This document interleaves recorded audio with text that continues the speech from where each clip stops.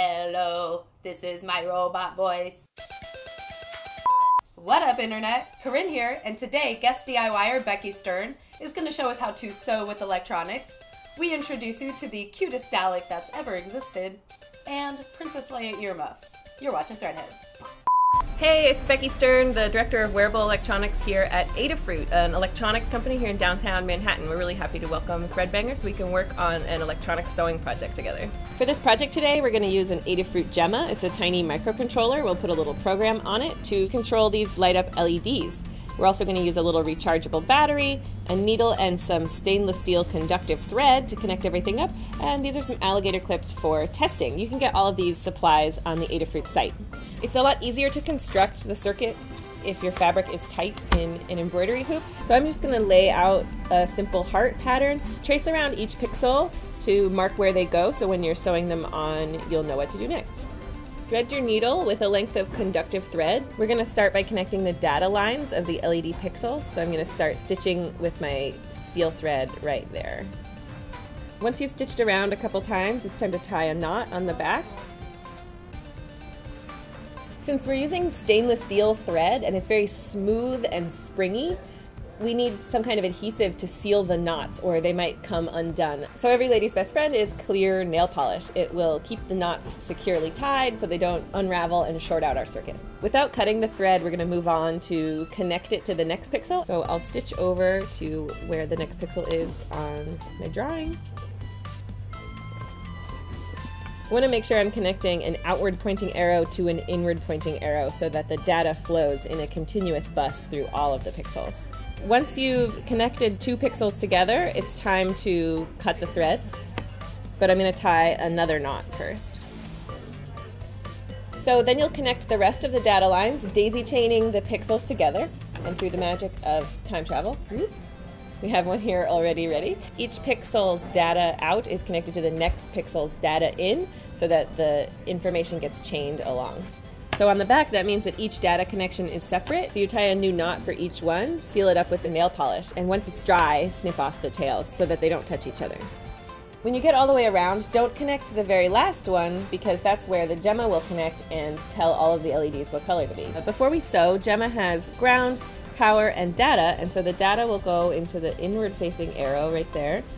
Power will go to the little plus, ground will go to the little minus, and then I have other power and ground clips over here just to go to the next pixel so that we can test them two at a time. So Gemma is the microcontroller we're going to use. It's a very small sewable microcontroller that we make here at Adafruit, and what it does is it holds a little program that we'll write in software called Arduino, which is all open source and you can read all about it online. And I'm going to plug in this USB cable to load the program onto the Gemma, and also it'll provide power to our LEDs and we can see if the data connections we just sewed work. So we can tell Gemma is ready for a new program when the LED is flashing, and I'm just going to hit upload in the software while it's flashing, and it'll tell me that it's uploading the code to the Gemma, and then it'll tell me it's done uploading to the Gemma, and then look, the LEDs are doing what I told them to do. Ooh.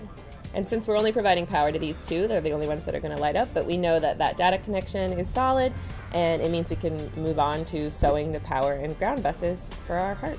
So I'm going to put the Gemma on the back so that the LEDs are the only thing showing, but depending on what your flavor is, you could sew it on wherever. I'm just going to connect the ground pad that's labeled to all of the minus signs on the pixels. While you connect data in between each pixel, and that's a separate connection, the ground line is one connection that connects all of the grounds of all the pixels, and likewise the power connection does the same thing. So all negatives get wired together and all positives get wired together and to the ground and power pins on the Gemma.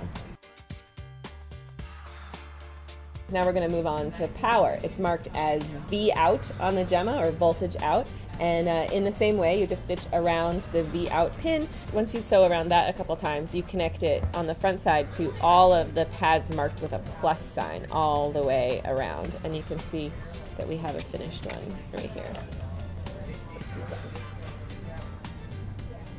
And then finally, don't forget to connect the data marked with a D1 on Gemma, this pad, to the inward facing arrow on your very first pixel right here, so that the Gemma can give data commands to all of the pixels in the chain.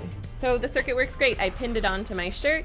You can find detailed instructions for this and all the other projects we showed you today on the Adafruit Learning System, and please subscribe to the Adafruit channel on YouTube for more wearables projects every Wednesday. Thanks, ThreadBanger! And speaking of cute technology, our niece Linda Lee recently cosplayed as a Dalek at the recent Doctor Who convention here in LA. Check it out. Hey, it's me, Linda Lee, and we're here at Belfry 1.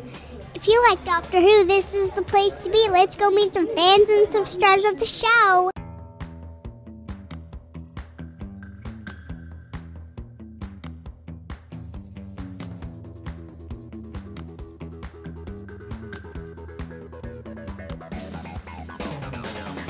Who's the most romantic Doctor? Well, I think I would say that David Tennant, I spent a lot of time with him really, and I think that that relationship was probably the most romantic of them all, you know? Hey, we're here with Max, and he built this Dalek. So Max, what did you build this Dalek out of? It's mostly made out of like a ton of cardboard. This, obviously I just used a toilet plunger and a egg beater for that, because that's what they look like in the show if you look. You will bow to me. Bye. We're just so proud. Hello there, my scruffy looking nerf herders. Today I have a DIY project for you guys, and that is Princess Leia hair bun earmuffs. Help me, Obi-Wan Kenobi, you're my only hope. Tania the Pirate's been a longtime Threadhead, and we heart her. Make sure to go watch the rest of this video and a bunch of other videos that she's posted on her channel, Tania the Pirate. And if there's a video you think we need to take a look at, email a link to ThreadBangerMail@gmail.com and it may just get featured. Also, we love to see pictures of your projects, so post them to our Facebook page, link in the description. A big thanks to Becky Stern for being our guest DIYer this week. If you know of any crafters or Etsy sellers that you think we should feature on the show, leave them in a comment below. Till next time.